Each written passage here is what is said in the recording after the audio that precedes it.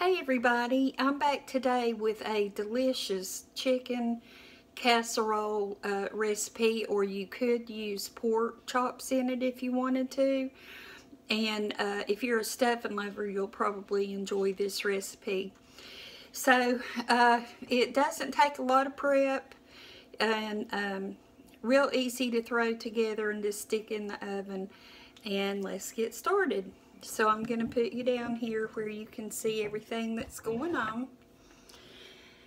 And the first thing is, here is my pan. Well, you can't really see. But here's my pan that I'm going to cook my chicken in. And this is chicken breast that I have cut up into smaller pieces. I'll show you the size in just a second. But sprinkle Pam. And then we're going to put a combination of a little butter and a little olive oil to cook the chicken in. That is just a really good flavor. And so I wish I had a better way for you to see, and I do apologize. But there's the butter.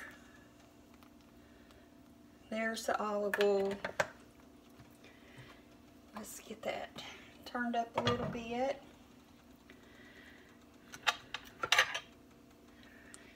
Stirred up. And while that's heating, we're going to season our chicken. And really, you can use whatever you want to as far as seasonings go. But I'm going to turn you back around this way.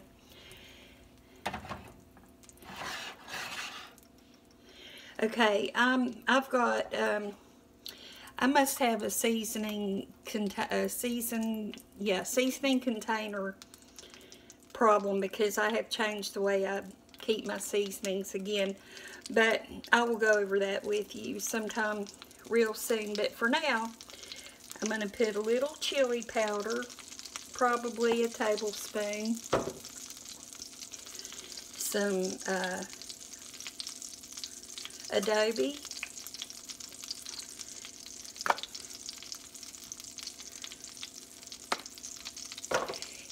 that was about a teaspoon. I'm going to put a little sage. I like, anytime there's turkey or chicken, it's good to have a little sage. And then some garlic salt.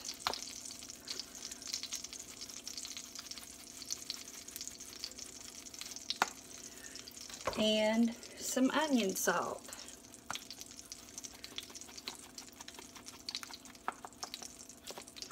And that was about a teaspoonful of both of those each.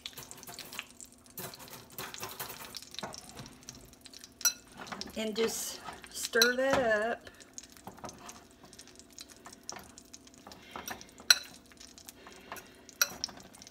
And then we'll go ahead and put it in our frying pan.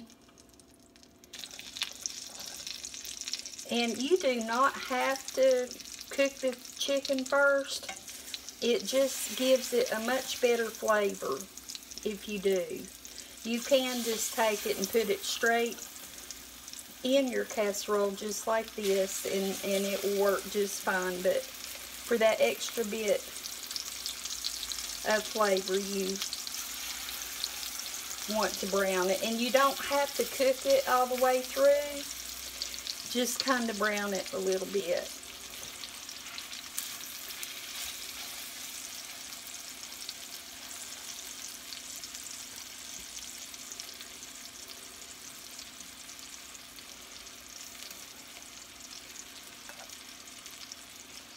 So that was my timer for my oven. I've got it on 350. So I'm going to let that cook for a minute. We have just a little bit left. I'll cook it next. So while the chicken is cooking, I have my casserole dish. I think this is like 9 by 13. And I'm going to spray it. And then I forgot my knife. So let me run and get one.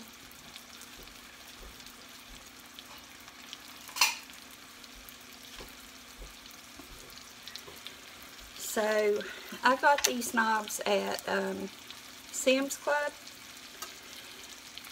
Tom Dachi or something like that is the name. I got a whole set. There was quite a few in it for about $20. Anyway, I've washed the potatoes and dried them. And I don't peel potatoes if I really don't have to. There's a lot of vitamins in them and stuff with the peeling, so if I can get away with it, I don't peel them. And I'm trying to cut slices about that thick, and then I'm going to cut that in half, or maybe fourths. And I should have my cutting board here, but I don't.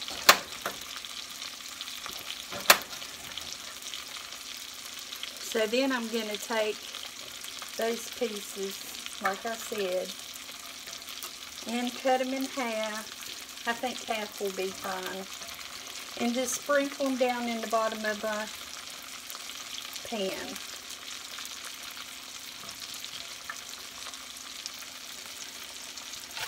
And I'm going to turn the chicken.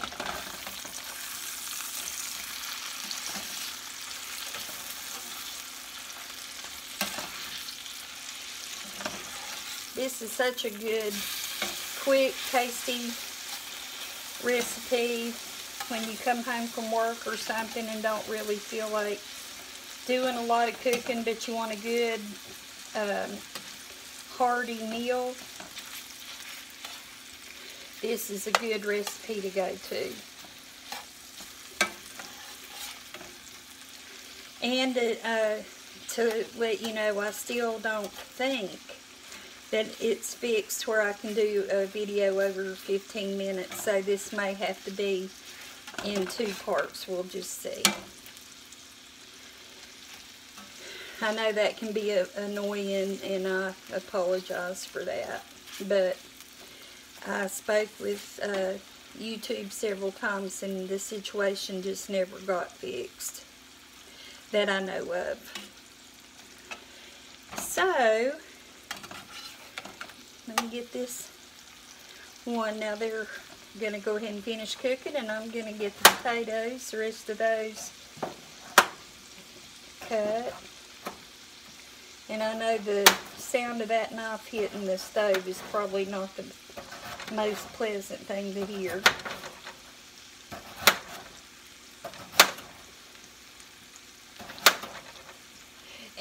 Also, if you would prefer to use rice instead of potatoes, you can. Just use, in the bottom of your baking dish, just put, say you put a cup of rice, then on top of it put 2 cups of water, and that should work fine. And you can still season your rice with a few seasonings if you want to.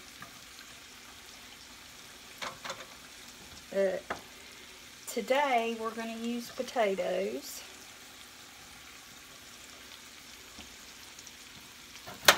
One more, and if you want more potatoes, use more. Always make a recipe your own, what makes you happy. If you don't like an ingredient, then don't use it.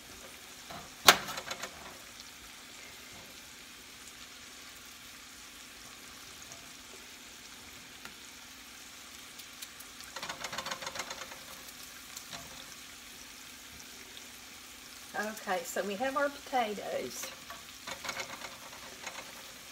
in our pan.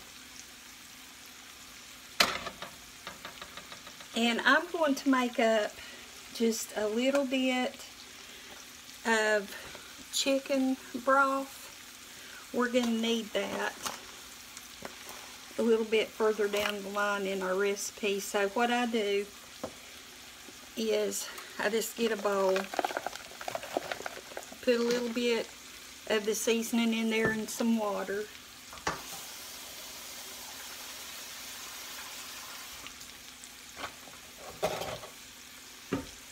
And stir it up.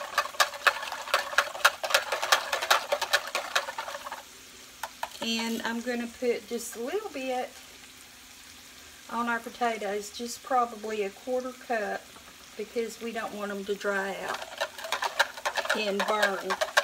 So there is that. Now the next thing I'm going to do is take this chicken that is cooking, and I'm going to lay it over the potatoes. And you can see,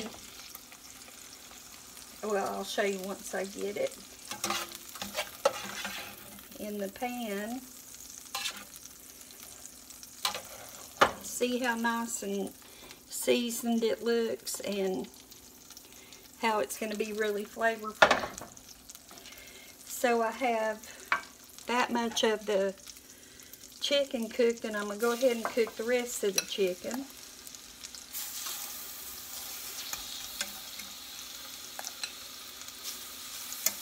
And if you like your chicken in bigger pieces, just cook it in bigger pieces. For this, I like the smaller. I don't guess there's any difference really. And also, if you'd like to saute some onions while you're doing your chicken, you could put this or add this to it, but I forgot, so I just won't run get any. Okay, so the next thing we're going to do is get, I'm kind of waiting on that chicken to cook so I can put it together real well, but get some cream of chicken soup or some cream of mushroom, cream of celery, whatever kind you want, and put it in a bowl.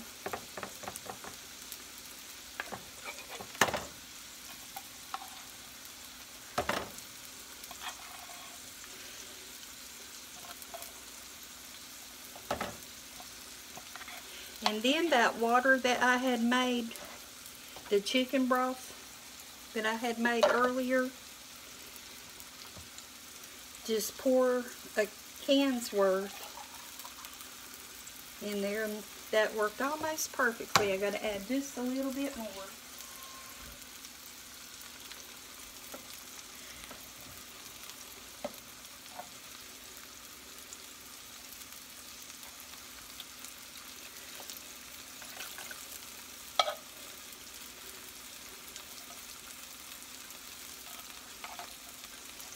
And then stir that up real good. Get all your lumps out of it if you can.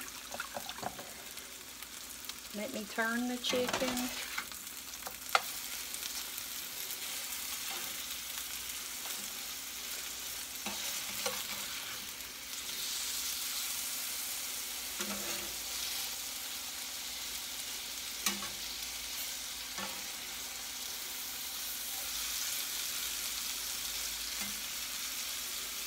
Okay, now you just keep stirring that, getting it nice and smooth and all. And so that's ready. Just set it aside. And I believe this chicken has cooked long enough. Well, I'm going to let it go just a moment more.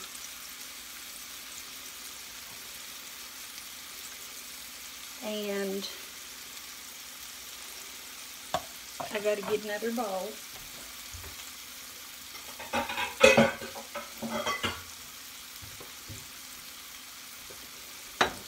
And I'll be right back. Okay, now I'm going to take this bowl and some stovetop stuffing.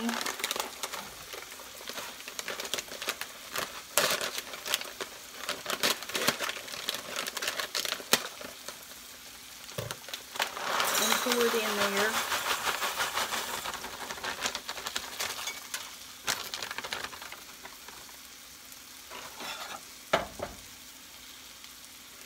And I just, when I have a recipe like this that's going to be flavored with other things, I don't worry too much about using chicken stock and things in it. So I'm just going to add some water.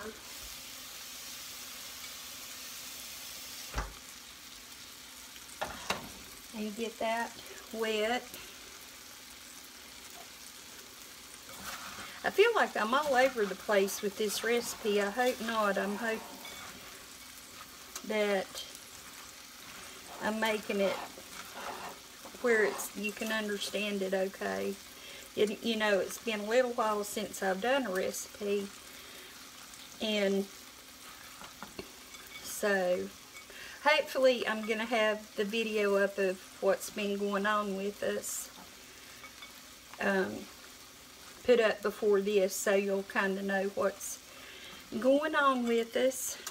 I think this needs a little bit more water. I love stuffing. I really love it. It's one of my favorite things at Thanksgiving. So, there's that. And I'm going to take the rest of the chicken here that I just finished cooking and put it on top. So far all you have in your pan is some cut up potatoes and some cooked chicken pieces. And so that's ready to go. And when I scoop up the chicken, I kind of leave that grease on the spatula and let it go onto the potatoes because it just tastes really good.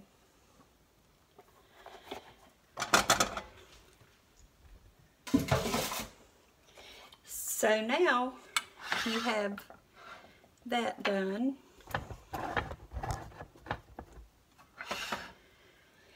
And what we're going to do next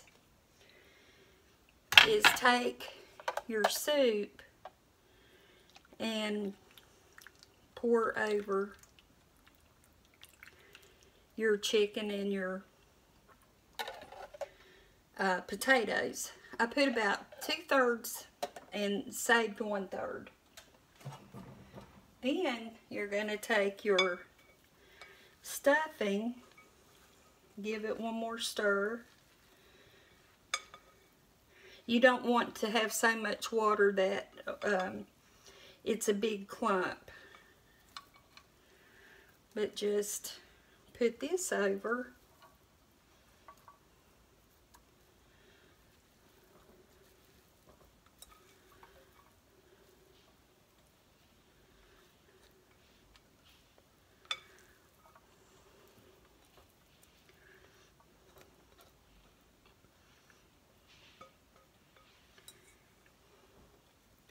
And smooth it out on top.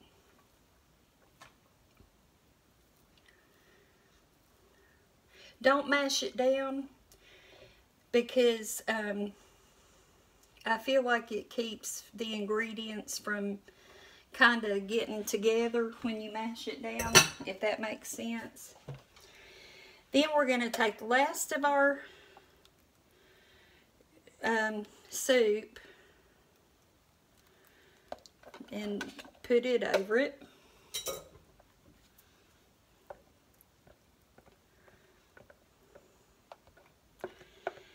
And that is it. I just kind of push that soup around just a little bit, try to distribute it. Now, what you're going to want to do is, I'll put you back up here. What you want to do is cover this, bake it on 350 for about 45 minutes. And when you're done, take it out of the oven, let it sit 5 to 10 minutes to kind of rest, as they call it. Then you can cut into it and enjoy it. It's a really, really good recipe and very easy to make, and I hope I didn't make it seem harder than what it is. So I'm going to go ahead and put it in the oven, let it cook, and we'll be back and give it a try. Welcome back, y'all, and the casserole is ready. It smells wonderful, and I can't wait to give it a try. I'm gonna put you down so you can see it. It still looks pretty much like it did when we put it in the oven. I was gonna try to hold it up a little closer for you to see. But that's it. And I'll cut us a piece and then we'll see what we think about it.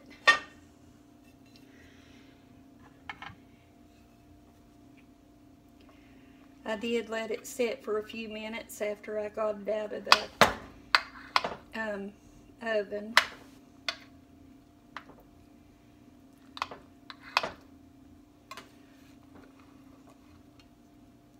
I always have the worst time getting the first piece of something out.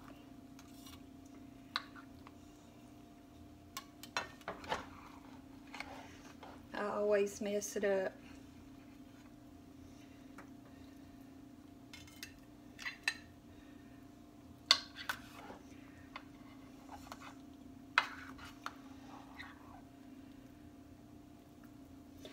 When I mess it up, I always say, well, you just have to chew less. And this piece looks terrible.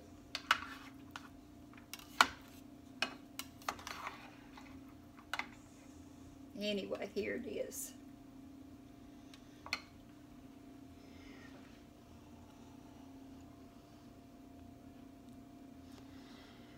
And as it sits and cools more, of course, it will hold together better, and it won't be that first piece that's so hard to cut nicely. But anyway, let's give it a taste and see what we think. There you go.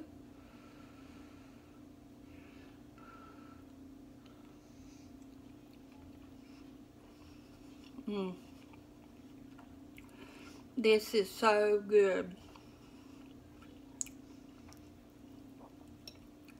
I am really impressed with how good this is. This is the first time that I have made this. And it is delicious. It really is. A lot of it has to do with what seasonings you put on your chicken.